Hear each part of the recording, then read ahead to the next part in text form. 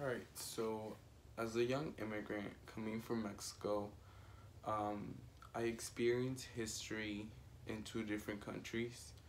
Um, so I got my insight on Mexican history until I was about 12 years old, and then, um, I learned all about how Spanish people brought disease and they enslaved a lot of natives, made them build churches, made them Catholic and stuff. And I also learned that Spanish people took gold from Mexico and brought it over to Spain. So that was what I learned. I knew that Spanish people had not been the best people, the best type of people, and I also learned while taking classes in Mexico about the different battles that took place um, after Mexico was colonized and whatnot. And I also learned about indigenous history. I know that I have very close roots to indigenous Aztecs, I believe so. So people in my town have very native features, and it's very normal for people to familiarize themselves with indigenous history. Whereas here in the United States, what I do remember was how they teach history. Um, it's very one-sided. We don't really get an insight on native history here in the United States.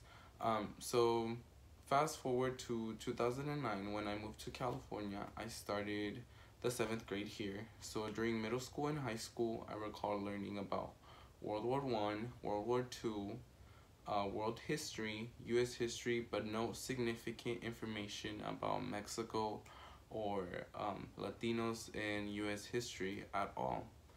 Um, on Throughout middle school and high school, I learned how the United States became a country, and how English people came to America seeking freedom of religion and land to have a better life.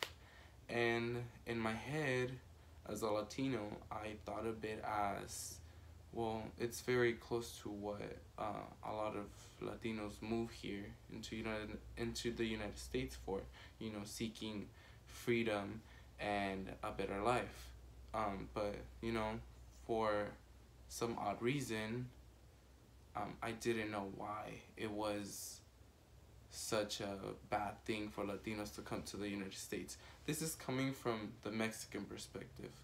Um, Learning history in the United States and as a 7th grader all throughout high school, that was my main question. Like, why is it so bad for Latinos to come to America? And when English people come to the United States seeking almost the same things that we seek, they're not rapists, they're not terrorists, they're not all these negative stereotypes they are giving to Latinos and Mexicans. So that was my one of the questions that I had as a kid learning history here in the United States. So it wasn't until I took a series of Spanish classes for native speakers with Mrs. Ortega that my knowledge and appreciation for Latinx representation grew. I learned about the Chicano movement, the LA walkouts, the civil rights movement, as well as the United Farm Workers movement with Cesar Chavez and Dolores Huerta as the leaders.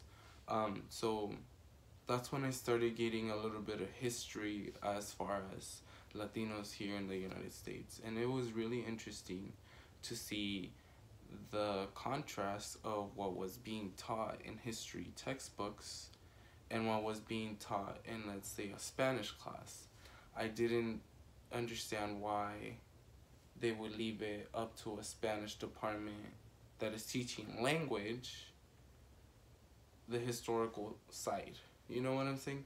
So that's like another one of the questions that I had while growing up. And the turning point and I guess when when I woke, when all those questions those two questions that I had, the why Latinos were seen as bad for coming to the United States, that was one, and then the other one was, um, why history was not including Latinos, and why were Spanish teachers teaching history that should be being taught in a classroom.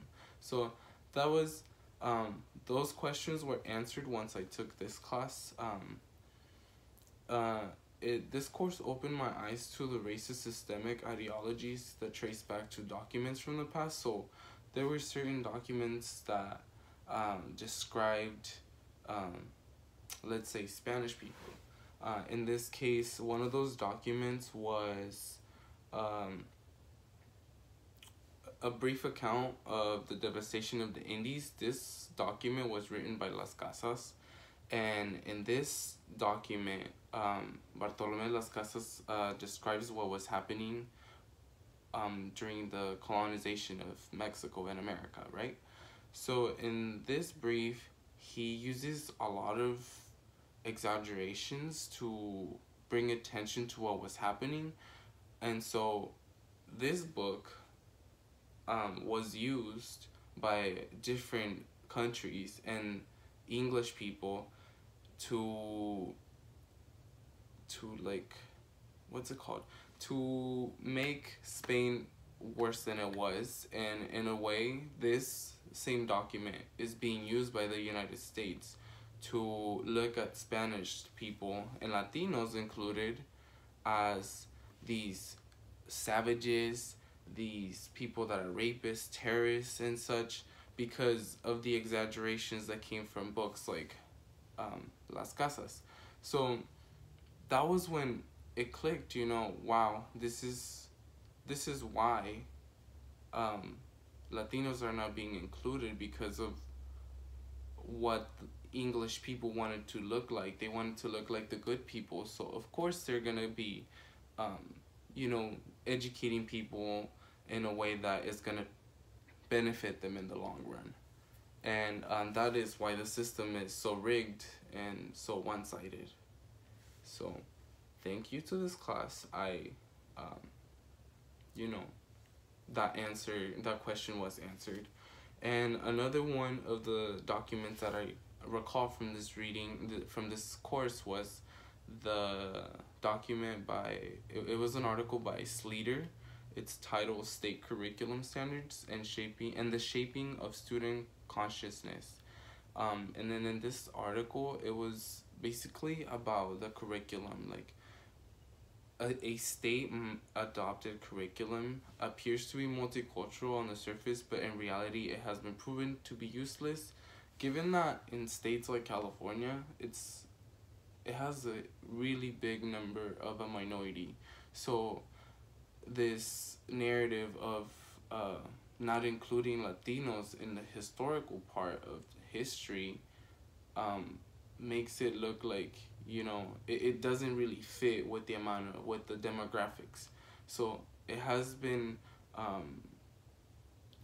many cities have opted out of including certain textbooks because of things like these. They don't fit the demographics of certain communities, and it just doesn't seem right to be teaching those types of that type of history for Latinos that are already seen as less.